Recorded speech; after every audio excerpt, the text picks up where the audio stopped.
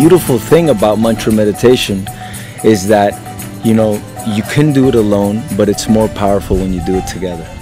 Because when you see faces of the people, when you see being them so free, it's such a beautiful experience.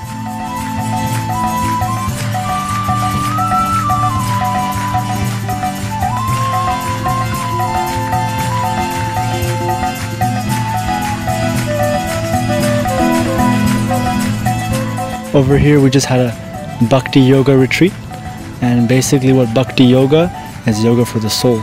Yoga means union. V-yoga means separation. At the present time, all of us are separated from our original source, which is the absolute truth. But through this process of chanting the mantras, we again come in contact. And by that contact, through meditating on the sound vibration, the heart becomes filled with joy. And we practically see that. You know, people who've never chanted before raise their hands and close their eyes, and they begin swaying back and forth, and some of them begin dancing exuberantly. And that's because they, the living being, are coming in contact with the original living being. And that is the true sense. That is the highest form of yoga.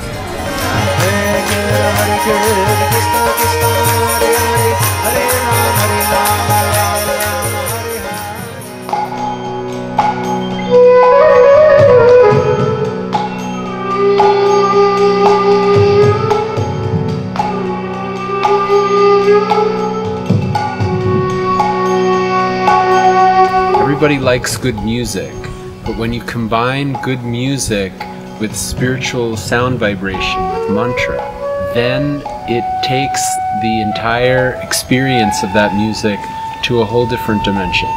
It's nothing of this world, in fact it's of another world, and it comes down to us so that we can practice it together, and then we can experience that sweetness.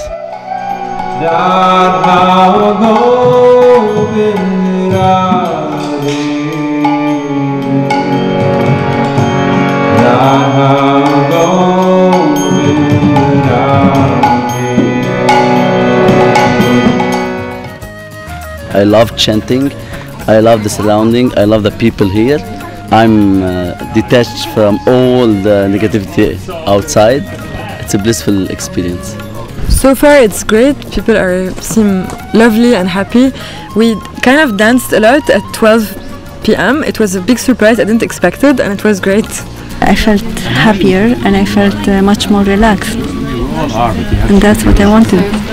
The food is very nice and the environment that they've chosen is very appropriate. So far it's blissful and it's joyful. It's a very soft, if we can call it a technique, to open the heart. This is what we want to reach here, that people can really connect with their true identity and be who they are.